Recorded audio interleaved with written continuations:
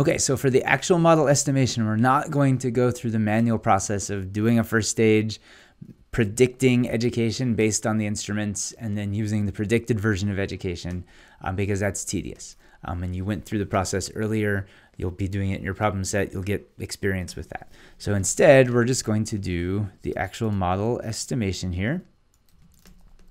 And we're just going to use the IV robust function to do this. So we will say model actual, and this will be not LM, but IV underscore robust. So here our outcome that we care about is wages. And so what we can do is come here and say wage, because I think that's the name of the column. Yep, there's our wage column. So we say wage is explained by education. If we left it there, that would be wrong, because that is the correlation is not causation naive version of the model. We're not adjusting for anything. Education there is endogenous. There are unmeasured confounders there, and that will be wrong. So instead, we want to use an instrument so that we can remove the endogeneity from education here.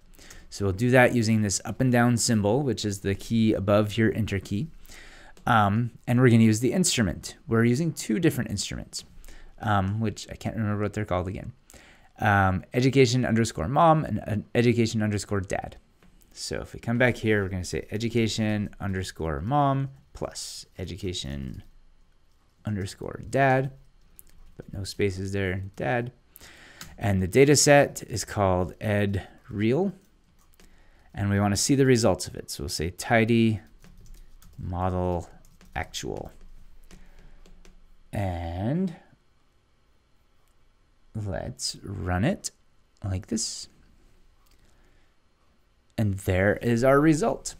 So what this shows is that an additional year of education causes your wage to go up. I think this is dollars per month. So an additional year of education causes your wage to go up by $111 per month. And we can say cause because we used instrumental variables to remove the endogeneity from education. And this is all we're left with here is the exogenous part of education.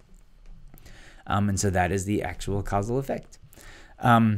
Just for fun, we can run the naive model to see how off it is with the actual true causal effect here. So we'll call this one model naive. And this is going to be LM.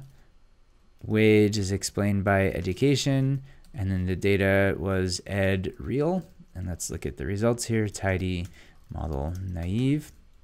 So if we run that, so when we don't make any adjustments for endogeneity, the effect here, the fake effect, is that a year of education causes your wages to go up by $59 a month.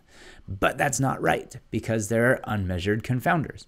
And so by using instruments to remove the endogeneity from education, what we're left with is the true, hopefully, effect of education on earnings, where here it was 59, now it's actually 111, assuming those instruments are correct. If they're not, then that's going to be wrong, but that's kind of a better estimate than just this naive correlation is not causation effect.